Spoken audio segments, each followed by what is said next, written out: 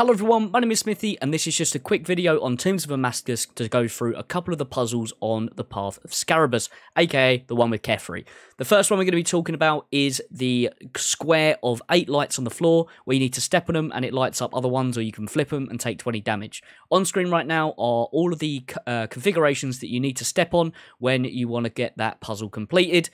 Follow this, and you'll be jobs are good un. The next puzzle we're going to cover is the maths one, which has had the whole community scratching their heads. Actually, as you walk into the raid, or the puzzle room for Kephri, on one side you have a list of numbers, and on the other side you have the icon that corresponds to each of those numbers. On screen right now is the value for each of those icons, and also there is a little grid there that has how much each of the columns or rows are equated to. So when you get into the old puzzle, and it gives you a number, you can have this on screen on one of the other monitors and easily work it out. Happy raiding, gamers.